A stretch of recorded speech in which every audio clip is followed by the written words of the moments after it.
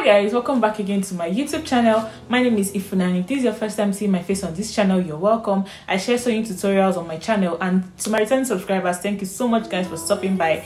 So today we're going to be learning how to cut and sew this beautiful shift dress that you're seeing on your screen right here. And if that's something you're interested in, please keep on watching. However, if you've not subscribed to my channel, please don't forget to subscribe, and let's get started. Alright, so the first thing I'm going to do now is to take note of the fact that this point right here is going to be the end of my dress.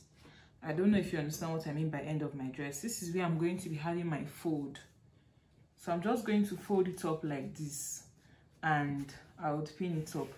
I'm folding it like this because when I'm done sewing the dress, I'm going to fold this up with this exact allowance. So if you want to work with an allowance that is smaller than this, maybe something like this, you can go ahead and fold it up like this, but this is what I want to work with.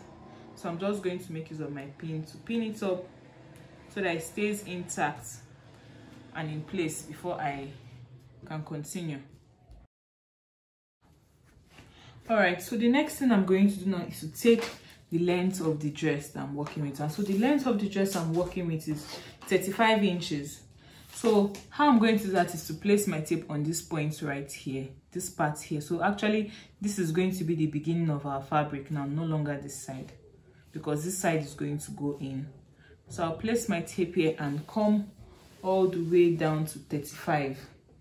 So this is 35 right here. Then I'm going to be adding half of an inch allowance because I'm going to be joining the shoulder at this point.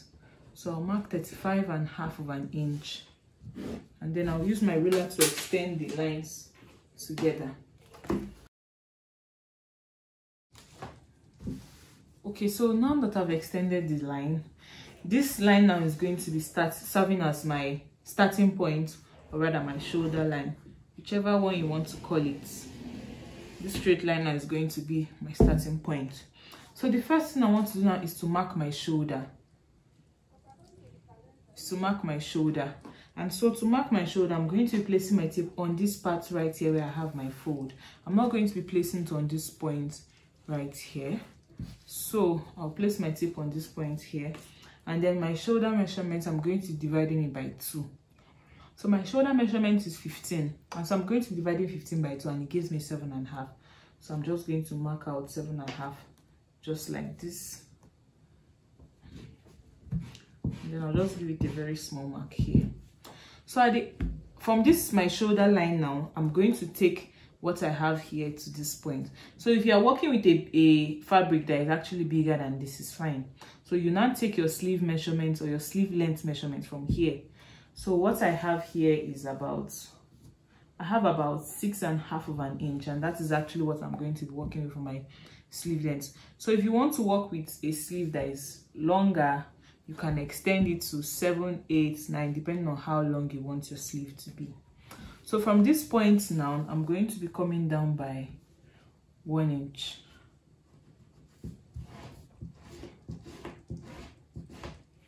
All right, so this line which I already marked, this 1 inch, I'm going to be connecting it to this point right here. So I'll use my ruler to do that.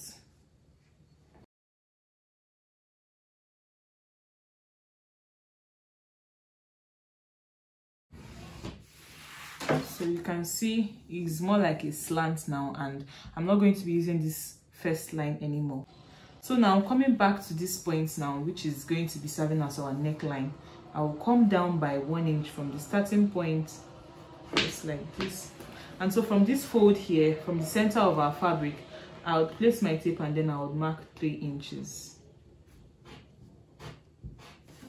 So I'll just connect these 2 points together. I hope you can see the chalk. I'll just connect it from here to this point.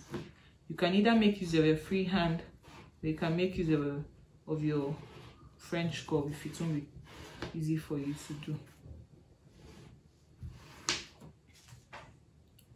Okay, so next thing I want to do now is to mark out my round sleeve. And since this is a very big dress, I don't want to be marking my exact round sleeve. So the round sleeve I'm going to be marking here from this new line, which I already marked, is 9 inches. So I'll mark 9 inches here. So After marking that now, I'll set that aside. And so from this starting point now, I'll mark my bust point. And so my bust point is 10.5 of an inch. So I'll mark 10.5 of an inch right here.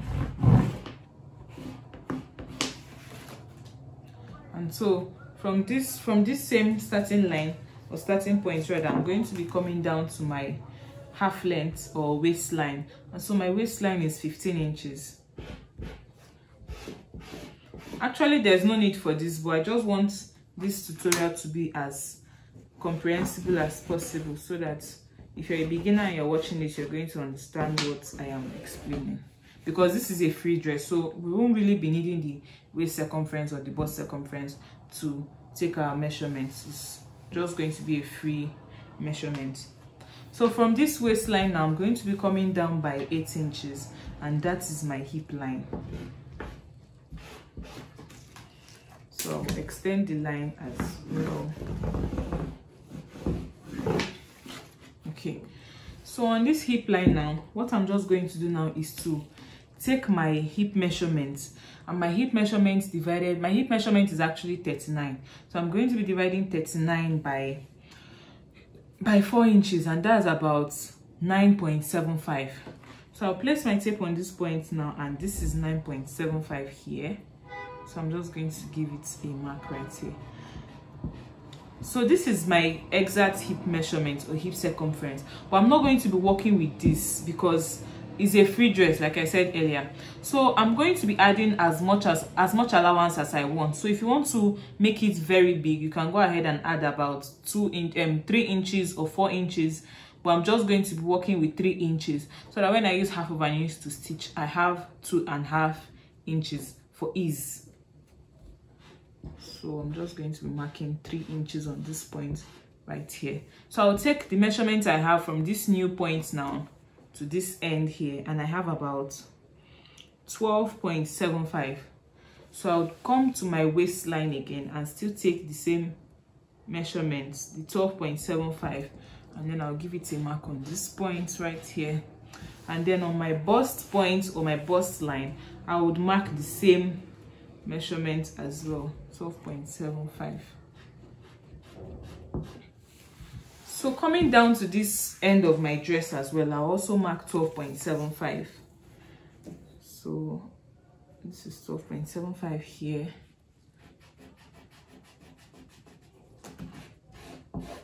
Okay, so what I'm just going to do now is to connect all of them together, and then I'm going to be stopping at my bust point, which is this point right here. So I'll use my ruler to just give it a straight line, or rather to connect the lines together.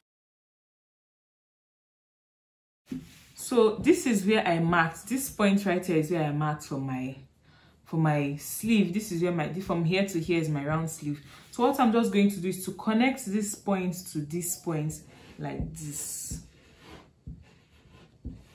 I just gave it like a rough curve. I hope you can see what I just did now. So after doing that now, I'm just going to cut it out with my scissors.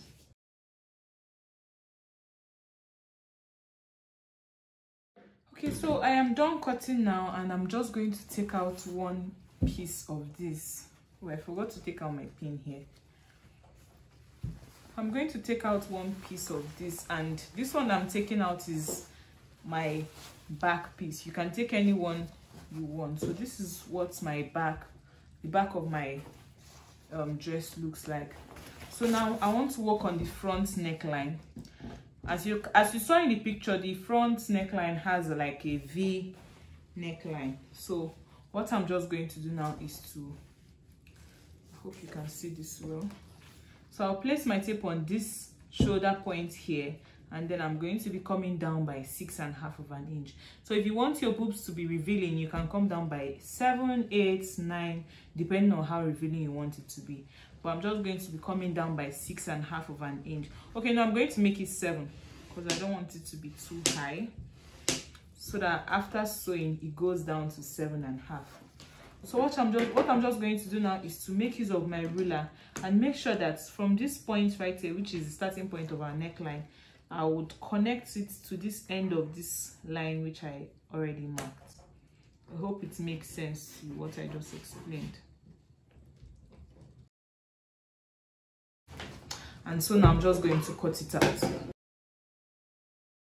Okay guys, so now I'm going to open it up, and this is what the front neckline is looking like. And then I'm going to be making use of this as a facing for this neckline. Okay, so to cut out the facing for the neck area, I'm just going to be working with this fabric. I'm a bit skeptical about this fabric. I don't know if it's going to come out nice, but there's no harm in trying. I'm just going to try it anyways. So as you can see, it's folded into 2 already, and I'm going to fold it up again, so that's making it into 4. So this part is a very, very essential part. You have to make sure that they are equal. That's on this point right here is equal. I'm using my pins to pin it up at different points, because if they are not equal, there's going to be a problem, and we wouldn't want to have any problem while we are working on this. Okay, so now I'm just going to get my front piece, and then I would place it like this. I would place it making sure that it's also equal on this point as well. So I left so much, not so much actually, but I'm just going to leave a reasonable amount on this point right here. We're still going to trim it off later, but I just want you to understand what I'm doing now. So I'll also pin it up too, so that it doesn't move while I'm going to be cutting it out. So now I'm just going to cut it out like this. Okay, so I'm going to take out my pin, and now it's time for me to work on this one. I'm going to set the front piece aside. So what I'm just going to do now is to make use of my tape to take my measurement from this point to how big I want the facing to be. So for my facing, I want my facing to be about 2 inches wide. But because I'm going to be sewing on this point here with 1/2 inch, and on this point with 1/2 inch, I'm going to be leaving 3 inches. But to be on a safer side, I prefer making use of 3 1/4 inch. So this is me marking 3 1/4 inch. I'll do the same on this point as well, on all these points. The essence of marking it like this is so that it's going to be equal, and we won't have any reason to doubt the measurement at the end. So now I'm just going to make use of my ruler to rule it up. Cross check the measurements again before cutting it out. Okay, so now we are good to go, and then I'm just going to cut it out. So I'll open it up, or when I open it up, this is what it looks like. I have 2 of this, and so I'll just set this aside now. I want to cut out facing for the back piece as well. So just like the way I did in the front, I'm going to repeat the same process for the back. So I already folded it into 2 like this, and I'm going to fold it like this again. And then I'll make use of my pin to pin it up on this point.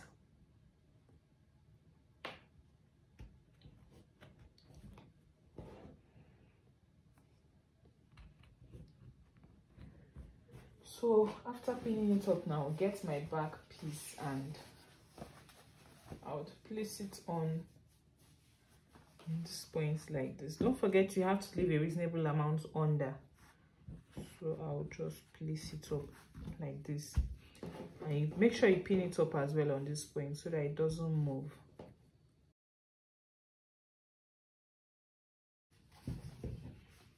So now I'm taking out my back piece, and then I just want to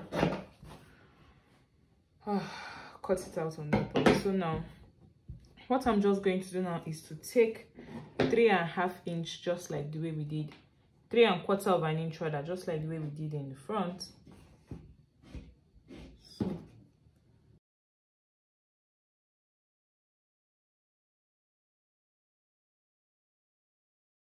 Okay, so this is what it looks like. I have 2 of this, and so now it's time to start sewing. And what I'm just going to do now is to go over to my sewing machine, and then I'll make sure that the front of this is meeting the front of this, or is facing the front of this. So I'll go over to my sewing machine, and then I'll stitch this side up, making use of exactly 1/2 of an inch. I would sew here up like this. So for the front piece as well, the front of this should be meeting the front of this, or the front of this should be facing the front of this second one right here. So this is the back, this is the back. So what I'm just going to do is to go over to my sewing machine, and then I'll stitch these parts, making use of 1/2 of an inch. Please, while stitching, please make sure you follow this neckline, or you follow the shape, so that it doesn't go out of shape. So I'll be back to show you guys what I have after I'm done stitching it up. So guys, this is what it looks like after I was done joining the both of them together, and I went ahead to iron it up as well. So it's time to join them to the actual fabric. So I'm going to be starting with this one for the front piece. So I will get my front piece like this, and then I'll place it like this. So remember, we have this one is the front part of this fabric, and this is also the front as well, so we don't have to bother about looking for the back and the front. So I'm just going to place them up like this, and then I will go over to my sewing machine, and then I'll stitch it up like this, making use of 1/2 of an inch, and I'll do the same for this part as well. So for the back, I'm also going to be doing the same thing. I'll get this one like this, place my back piece just like this, and I would make use of I'll go over to my sewing machine, and then I'll stitch it up, making use of 1/2 of an inch from this point to this point. So I am done sewing it up, and I'm just going to flip it over to this side like this. I went ahead to top stitch it as well. I hope you can see this. I went ahead to top stitch it, and so now I'll flip it over to this right side, and I'm going to make use of my iron to iron it up properly, so that it's going to be sitting well. And after ironing it, I'll still go over to my sewing machine again, and then I'm going to sew on this point, exactly on this point right here, and to this point as well. And so I'm also going to repeat the same process for the back piece. This is what it looks like after I was done sewing it up, and as you can see the back, it looks neat already. And so now it's time to work on the pockets. And so what I'm just going to do now is to fold the front piece up into 2 equal parts. So I'm just folding it up and making sure that it's equal. And what I'm just going to do now is to take measurements from this top part right here, this point right here, and then I'm going to be coming down by 17.5 inch. So this is 17.5 inch right here, and then I would use my chalk and mark it out. This center point right here now, from this center point now, I would place my tape there, and I'll mark 2 inches. So I'm going to extend the line like this. Also do the same for the other side as well. So I'll flip it over to this side, and then I'm going to take the same measurements that I did on the other side.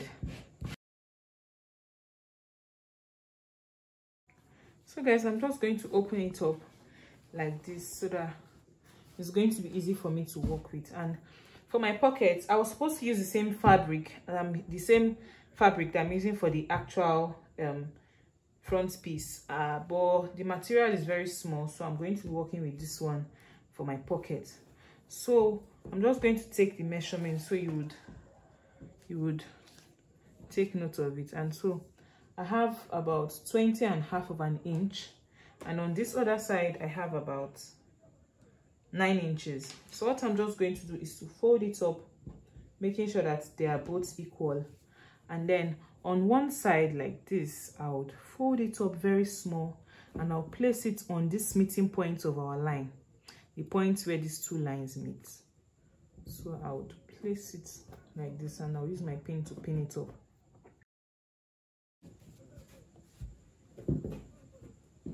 So coming down to this point as well, I'll also fold it up in by 1/2 inch. So guys, I'm just going to do the same thing for this other side as well. And so now that I'm done pinning the pockets to the front piece, I would go over to my sewing machine and then I would stitch it up on this line like this on the tip. And I'll also do the same for this other side of the pocket as well. So you're just going to repeat the same process on this other side. So guys, I'm done fixing the pockets and this is what it looks like. I love the outcome already. So now it's time to attach the back piece to the front piece, and so I would get my back piece and I'll place it on my front piece like this, and then I'll go back to my sewing machine and then I would make sure that both necklines are meeting each other, and I'll stitch it up making use of 1/2 inch allowance. And I'll also do the same for this other side as well. I'll just join them up together like this. Okay guys, I've joined the both neck shoulders together and this is what it looks like. So now it's time to work on this sleeve area. So what I'm just going to do is to get this piece, which I already cut out, and is about 4 inches long and long enough to be able to go from here to this other end. So what I'm just going to do is to fold it up like this. As you can see, I'll place it under the sleeve like this, and I would go over to my sewing machine to stitch it up like this as well. I'm just going to pin it up like this.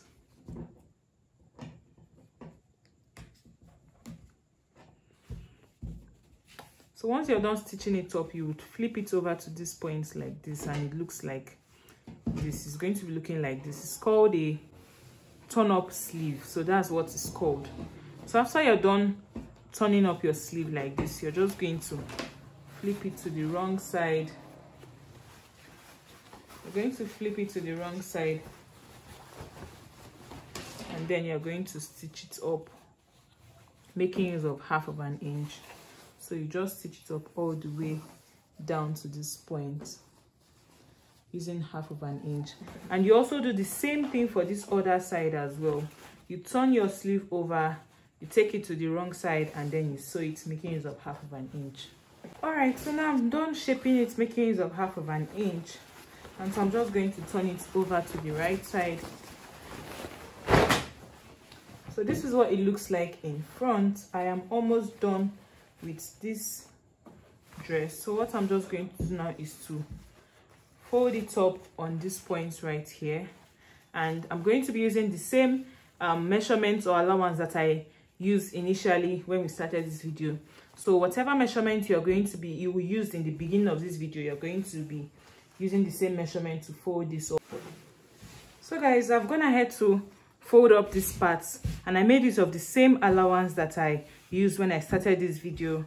So I'm done with this dress now, and I'm done with this tutorial as well. So thank you so much guys for watching. Please don't forget to subscribe if you've not subscribed, and let me know what you think about this video, and I'll see you all in my next video. Bye.